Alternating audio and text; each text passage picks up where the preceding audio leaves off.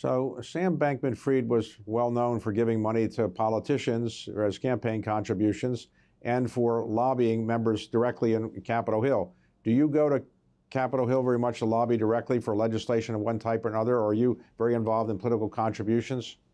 So I go to DC. Historically, I've gone to DC maybe 2 or 3 times a year, and I imagine that may even be more frequent now in the next year or two.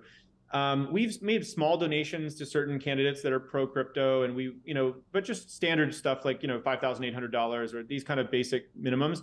We've never made any kind of donations on the scale that Sam Bankman-Fried was doing through these large PACs and things like that. And part of it is like it's how the game is played. You need to sort of make relevant donations. That's what all companies do, public companies do around policy issues. But it does seem like the way that Sam was doing it, where he was so visible in DC, there was such a large amount of money. I think he was the second largest donor to the Democratic Party or something like that. It does seem like it was happening at a different scale. And I think there's some really serious questions to be asked now about should some of that money be clawed back, because it appears that it was stolen from customers.